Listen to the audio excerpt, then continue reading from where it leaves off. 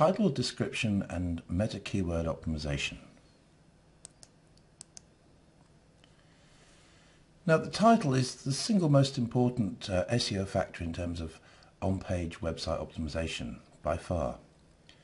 If you do nothing else, make sure you get this right, and it's generally recognized that Google will only list the first 64 characters of your web page title, so if your title is longer than this, it will be truncated. So that's something to bear in mind.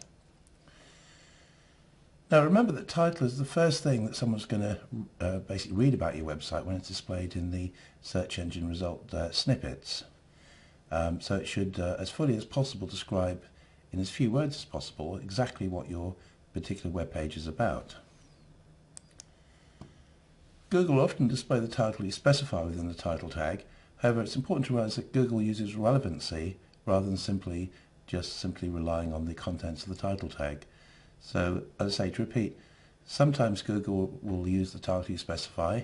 In other cases, it will take it from other sources, as we'll see, places like the Open Directory. Or in some cases, it will use relevancy, in which case Google will replace the title that you specified with a title that Google thinks is more relevant to that particular page. If Google basically determines that your title tag doesn't fairly represent the contents of a particular page, as I say, it will look at the contents of the page and create a new title that it thinks is more relevant. If your title is too long or too short, it's even more likely that Google will use a relevancy algorithm to display a title that's relevant to page content. So try and get your titles just right, and you've got more chance that Google's going to use the titles you want rather than the titles that Google decides it's going to use.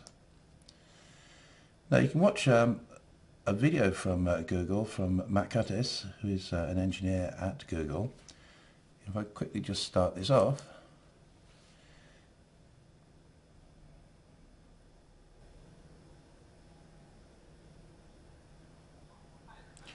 You'll notice this is, if I stop this, you'll notice this is from the Google Webmaster Help channel, and if you go and investigate this for yourselves, you'll find there's massive information on YouTube about Google tips, how to optimize your website, and it's a really good idea to basically investigate what's there and maybe subscribe to the channel. That way you get details, updated information direct from Google. So we'll leave that there, you can look at it in your own time. But as I say, get the information from Google, then you've got up-to-date information, because the recommendations, of course, do change from time to time from Google.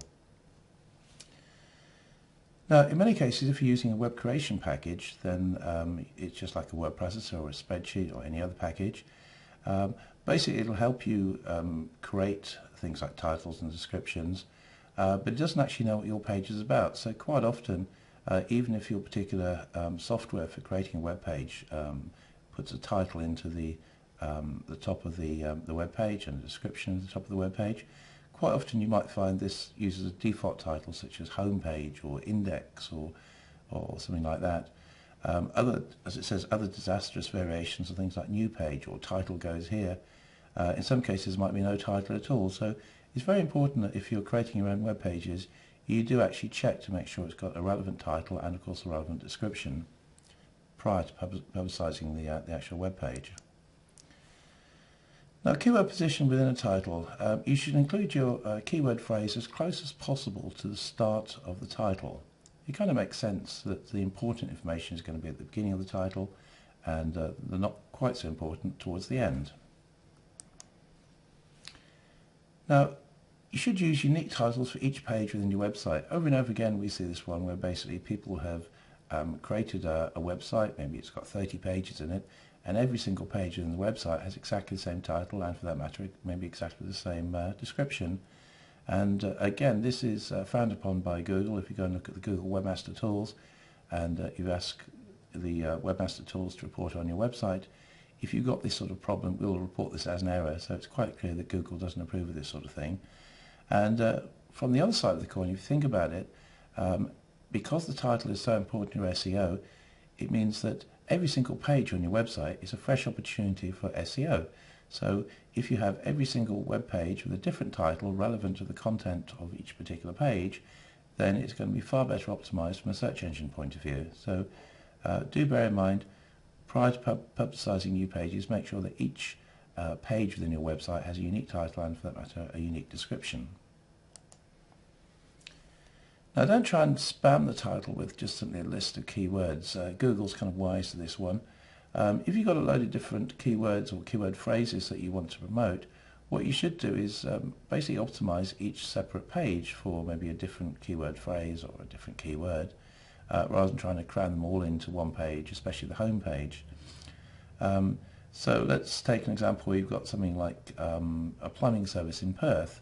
As you can see, a pretty well ideal title would be something like Perth Plumbing Service, then the pipe symbol as a separator, followed by qualified plumbers available 24/7. That way you've got the sort of things that people will search for, i.e. Perth Plumbing Service, right at the beginning, and towards the end of the title you've also got information that people are looking for. So if they're ringing up at the middle of the night and they can see immediately that you're a qualified plumber and you're available 24/7, that's pretty well ideal. That's the sort of information they're looking for, so they're kind of likely to click on that sort of title if it's displayed within the search engine results. Now, it's important to realize that the page title can be displayed within the search engine results, and it's very important to realize this is in many cases, the first information people are going to see about your particular product or service. So in this example here, we've got some different titles here. So in this example here, the title is SEO Training Perth. Now, we're a company based in Perth, Western Australia, and we do SEO training. So that kind of encapsulates in the 3 words exactly what we do and also where we are. The title then goes on to talk about SEO courses in Joondalup, Australia. So we've got the words Australia, Joondalup, courses, SEO training in Perth, all within the title. So you should kind of decide what your keyword phrases are. It's covered in a different chapter. And as I say, when it comes to writing titles, basically you need to keep the title as short as possible, because you can only have about 64 characters or so which are displayed. You'll notice in this example here we've got the pipe symbol, then the word search, and then ... which basically indicates there was actually more to the title that's been cut off. It's not disastrous if you have more than 64 characters. It just means it won't be displayed within the search engine results.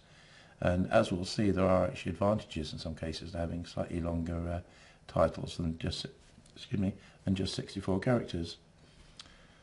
Incidentally, while we're looking at these search engine results, you notice the second one here is actually a document. It's a DOC, and you notice that the document itself has been titled as SEO Perth Training Seminar in Joondalup. There's a knack to doing that, and we'll see that a little bit later, but it's important to realise, just while that's on the screen, that when we're talking about titles, you've got titles of your web pages themselves, but if you've got downloadable documents, in this case a Word document or also maybe a PDF document, there are ways of giving titles to those actual documents as well.